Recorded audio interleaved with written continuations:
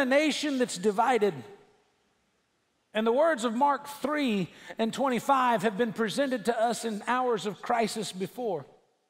The first time that they were used in a political speech, it was recorded in the race for the U.S. Senate in the state of Illinois, June the 16th, 1858. On the list of candidates that day was a young Republican attorney by the name of Abraham Lincoln, and he wrote these words to the Republican Party in the state of Illinois. He said, "A house divided against itself cannot stand." Now, one of his advisors told him, "Abe, if you put that line in this speech, you'll lose the election." Mr. Lincoln replied with these words. He said, "I didn't author these words. The Almighty did. If there is an offense or a complaint, please take it up with him."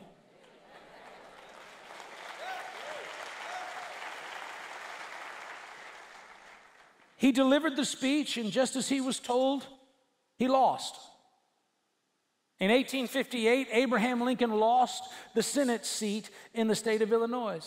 One of his critics said, "The speech of 1858 may have cost him the Senate, but it won him the White House." At a time when the nation needed someone to stand on the convictions of truth, that kind of character won President Lincoln the White House. Well, like Lincoln of old, I believe today, if we are going to change the direction of this nation, we have got to be willing to stand up for conviction upon God's truth. Right now, the Word of God may be considered politically incorrect, and in this hypersensitive world, simple truths may sound harsh and offensive. So what?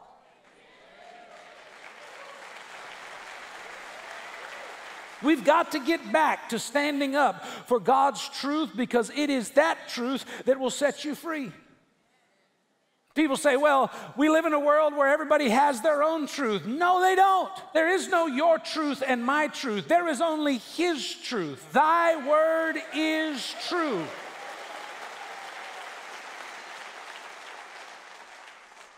And today we're going to use the truth to define the roles and relationships that God has for those that He created. They're called male and female. I hate to break it to you, but there's only two options, and you're either one or you're the other.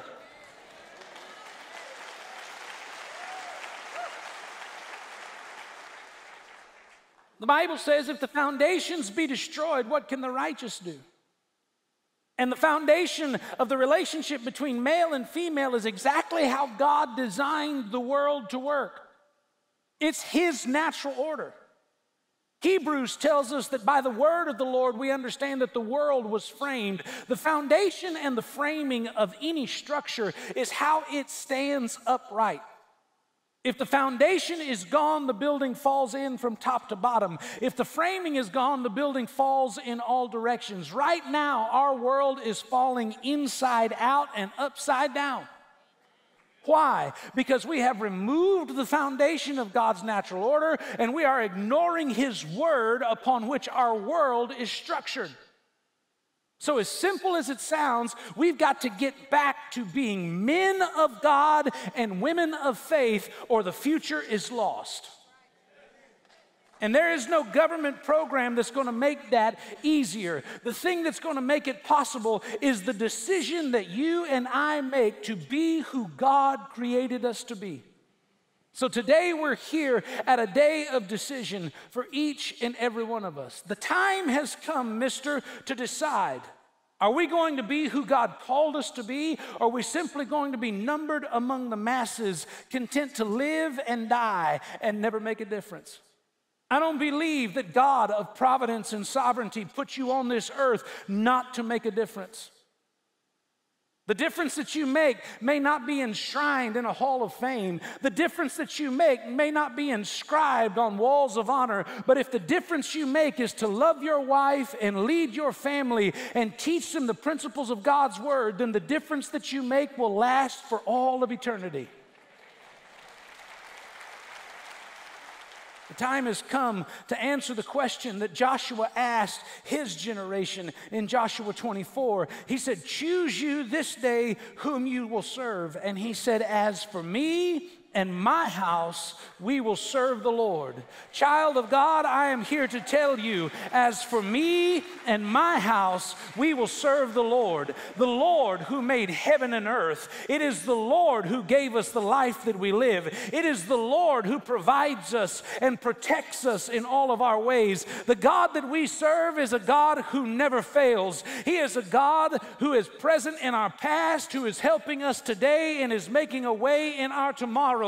The God that we serve is a God who moves mountains of impossibilities and bridges the great divide. He's the God who breaks yokes of bondage and sets captives free. The God that we serve is mighty to save. He is able to deliver. He is called faithful and true. So as for me and my house, we will serve the Lord. We have to understand who God created us to be and why He created us that way. For the balance of this message, I want to give you a point of alignment that will bring your family into proper order. And let me begin by saying there are no perfect families. Do you know why? Because you're in them. Ephesians 5:23. It says, the husband is the head of the wife as Christ is the head of the church. Say that with me. The husband is the head of the wife as Christ is the head of the church. Now, everybody wants to get stuck on the first half of the verse. The husband is the head of the wife. But the reality of it is both the husband and the wife are to be submitted to Christ, who is the head of the church. Before the wife can submit to the husband has to be in his proper place, which is submitted to Christ. You can't ask her to follow if you can't be led.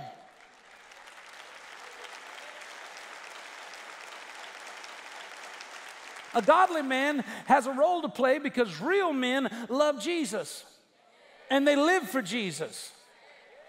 And they have 6 traits that prove it. Let's begin with the first one. Godly men are confident. Your confidence as a man of God comes from the Word of God. The Bible says that faith cometh by hearing, and hearing by the Word of God. We read in the Word of God, we walk by faith and not by sight. The point is this: if as a godly man you're not connected to the Word, you're walking blind. There's no way you can have confidence walking even in familiar places with your eyes closed. And men who do not read the Word of God are walking around with their eyes closed. They're aware of the things that are around them, but they can't see well enough to know what to do, when to move, when to stop, when to start. And it's impossible to live in confidence when you're blindfolded. Confidence comes from the Word of God. Men of God are committed. Hebrews chapter 3 and verse 14, it says, we have become partakers of Christ if we hold the beginning of our confidence steadfast to the end. Say that with me, to the end. Godly men are committed men because they don't quit. And sooner or later in this life, quit will look really good. But godly men don't quit. They endure. They don't quit on their God. They don't quit on their marriages. They don't quit on their kids. They don't quit on their grandkids. They endure. They set an example. They make up their mind, I can do all things through Christ. They refuse to give in. Godly men are men of courage. And you need to understand that courage is not the absence of fear, but it's the ability to face fear and control yourself.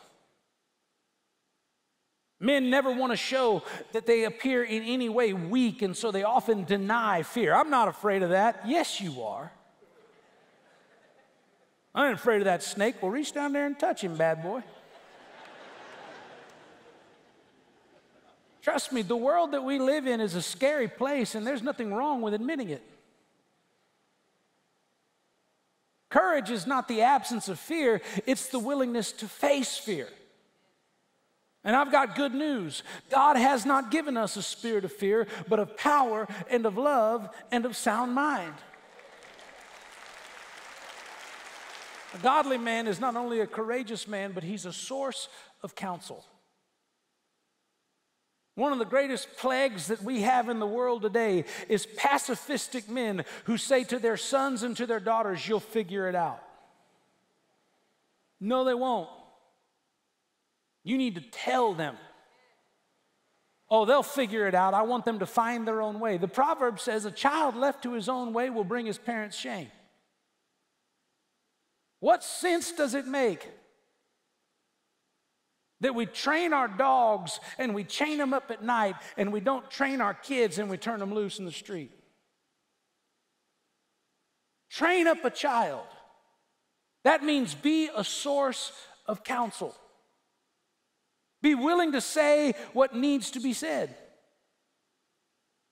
We have a world that is in great need of wisdom, because people are in search of it and don't know where to find it. The Bible says in Proverbs 11, "Where there is no counsel, people fall, but in a multitude of counselors, there is safety." Counsel is something that you as a godly man have a responsibility to offer to the next generation, because that's why God gave them to you, and that's why God gave you to them.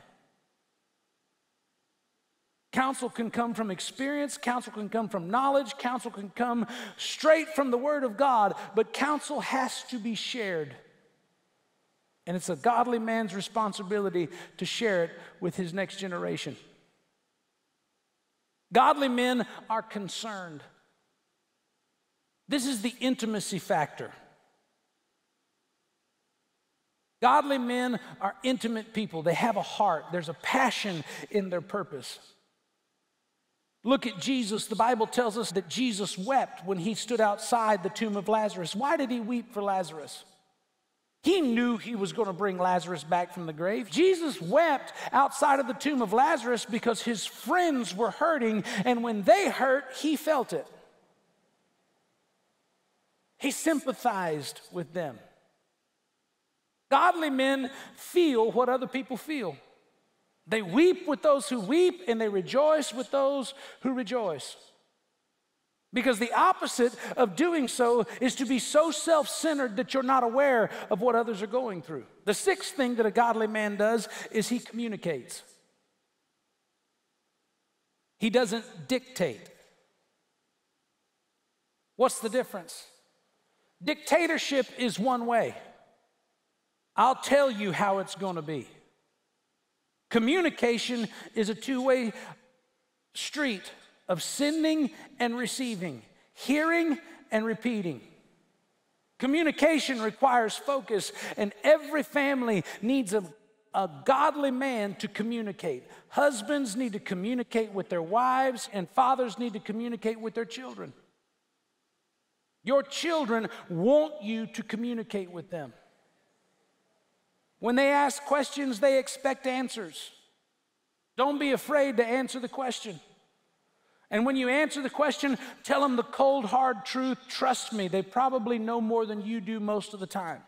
Parents are so deceived. Oh, I don't want to break my kids' sense of innocence. Trust me, this world is going to shatter it if you don't turn on the light.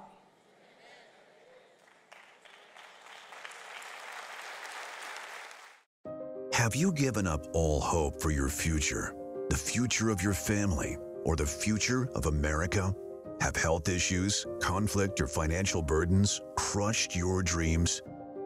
I'm here to tell you that there is hope in God Almighty. Hope in God has the ability to overcome every adversity and lead you to truth. Hagee Ministries' new resource, a proclamation book of prayers, will help you harness the power of the Holy Spirit, and you can receive your copy today for your gift of any amount. For your generous gift of $175 or more, we will also include an authentic prayer shawl handcrafted in Israel and a Hagee Ministries prayer journal. Invite the Holy Spirit into your prayer life and experience God's unlimited hope and power. Receive these resources today. Call the number on your screen or go to jhm.org/power.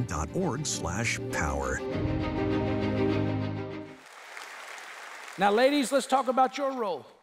God looked down upon the man that he created and he said, it is not good for this brother to be alone. If I leave him here by himself, he's going to mess everything up.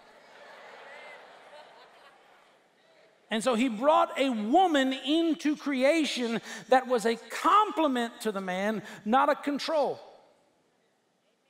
The two are to walk side by side. And the world that we live in is saturated with the idea that it cannot be that way. There cannot be a companionship. There cannot be a complement. One has to be over the other and vice versa. This creates a great divide between being the woman that God created you to be or the one that the world wants to recruit you to be. But let's look at what God's word has to say about who he created and why he created her. In Proverbs 31:12, it says that she does him. Who is him? Him is her husband. She does him good and not evil all the days of her life. Paul said to the church in Ephesians, wives, submit to your husbands as unto the Lord. The modern movement for women would say, well, why on earth would a woman want to submit herself to a toxic man? Because the Bible says, do it as unto the Lord. You don't do it because he deserves it. You do it because God asked you to do it. And when you do what God asks you to do, you qualify to receive the promises that God said you can have. So if you want God's blessings in your life, submit to your husbands as unto the Lord. You cannot claim a promise that you haven't obeyed in order to receive. So let's compare biblical grace versus feminist control. The first comparison is this: grace complements. Say that with me. Grace complements. Feminist control criticizes. What's the difference? You need to understand, because you do not have a perfect husband, he will mess up sooner or later, and it's probably going to be sooner. When he messes up, the fastest way to get him back on track is not to criticize him, but to compliment him. You go, well, how does that work? It's very easy. Men are like Labrador dogs. If you scratch their ears and you feed them, they will be loyal and faithful to you all the days of their life. You are such a good boy. You are a good boy. Compliment him. You did a wonderful job. May I make a suggestion? And then when you make that suggestion, that's where you're restructuring and helping things turn out for the better. You did a wonderful job watching the kids. May I make a suggestion? Don't feed them ice cream for lunch. Grace appreciates. Control compares. How does grace appreciate? Look at 1 Peter 3:6. It says, Sarah obeyed Abraham. That word obey means she appreciated Abraham, calling him Lord. Now, this sounds like a simple old verse, but let me tell you, it's profound when you understand the relationship between Sarah and Abraham. It says in this verse, Sarah appreciated Abraham, calling him Lord. Wow. Mister, how would you behave if you came home and your wife said, yes, my Lord? How did Abraham get that gig? Not because he deserved it, but because Sarah was obedient. Not to Abraham, but to God. Sarah called him Lord, not because of the outcome of his life. Sarah called him Lord because she believed that God had a purpose for his life. Think about it. Abraham goes to Sarah and he says, Sarah, I am following a God that no one has seen and only I can hear. And he has promised me a city whose builder and maker is him. And I'm going to be the father of many nations. Now, you would think that after a few years, Sarah would have changed her mind about things because she's almost 100 when she gets pregnant. Abraham, you promised me when we were kids a city, and we're still living in a tent. You promised me children, and I don't even have a son. You promised to love and cherish me, and twice you tried to give me away as your sister. Trust me, that's a problem. But the Bible doesn't say that she tried to control him by comparing him with everything that he didn't do. The Bible says that she honored him, she appreciated him by calling him Lord. Every time it didn't go the way that he thought it should go, she said, I still believe in you, Abraham. I still love you, Abraham. I still think God's got good things for you, Abraham. I promise, Abraham, I'll be here because I know that someday the breakthrough's coming. You say, well, how do you know she talked to him like that? Because when God gave Abraham the urge to have a child, he still wanted to have it with Sarah. If she'd have been nagging him for 9 decades, he'd have said, God, I'll do this with anybody but her.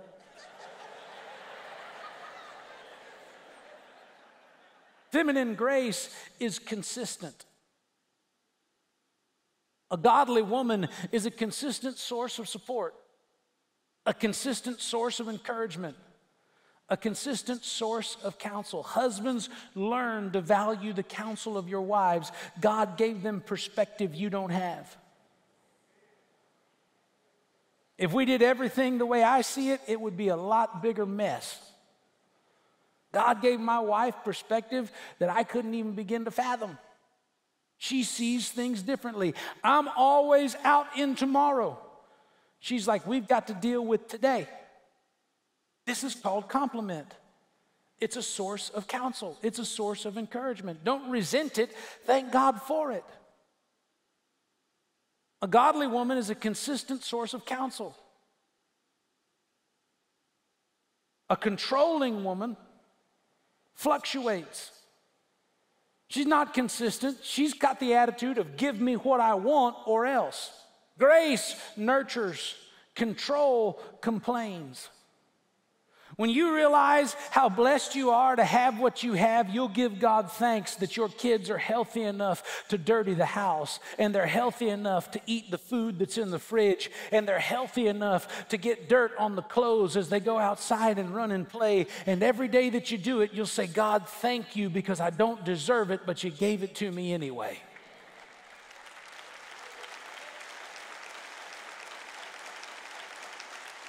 Grace follows out of love. Control judges the outcome. What do I mean by following out of love? You consider the motive and you honor that instead of the outcome. Because ladies, I'm going to tell you again, your husband will mess up. It's what we do. And when we do, if you look at the motive of what we were trying to do, much more than what we accomplished, everything will be fine. Because if he loves you, his motive is going to be for you and not against you. Even if he doesn't do it perfectly. It's amazing to me how when two people are dating, nothing they do irritates each other. You can pick wildflowers on the roadside and she'd go, oh, a bouquet. You're dating her. You see her walk in the room, you go, oh, here she comes. You get married, you go, oh, here she comes.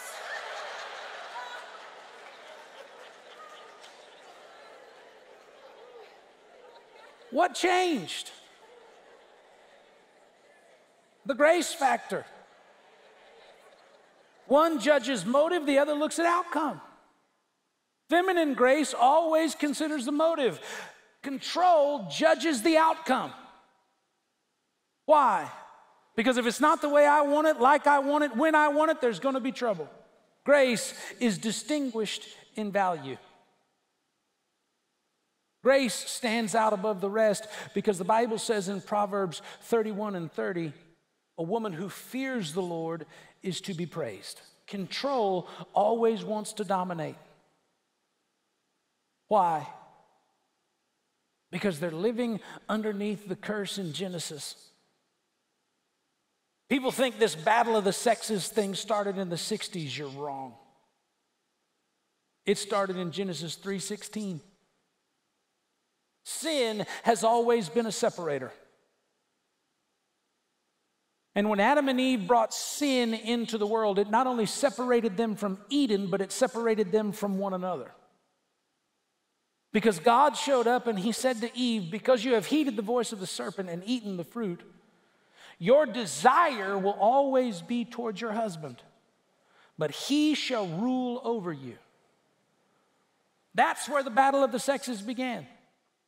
Now, I've heard some educated seminarians try and teach this from the sexual consideration. Oh, the Lord was talking about sex drive, that a woman would always desire her husband. What planet did you fall off of? But I have had them walk through the door where the problem is she wants control and he won't lead. Now, why? Because you're trying to do it your way instead of God's way. And today I want to give you the opportunity to get back in alignment with God's way. Because if you do, God will pour out blessings upon your family, upon your children, and upon your children's children. But you have to make that choice today. Have you made it a habit to read your Bible and pray daily? Today is a good day to start.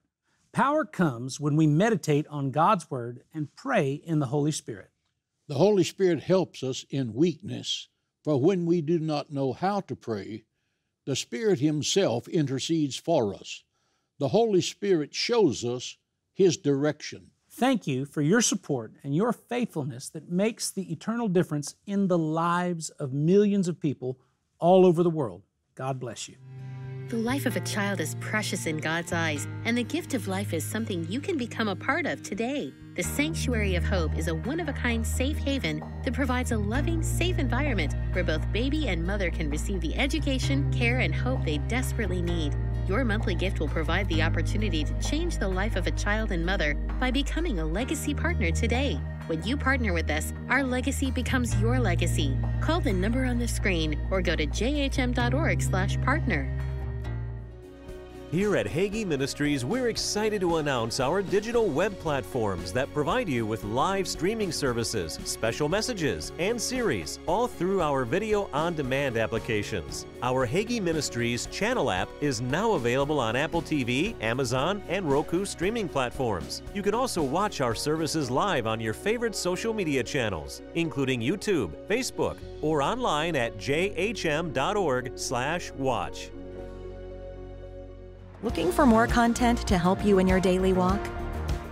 Listen to our podcast or subscribe to Hagee Ministries on YouTube.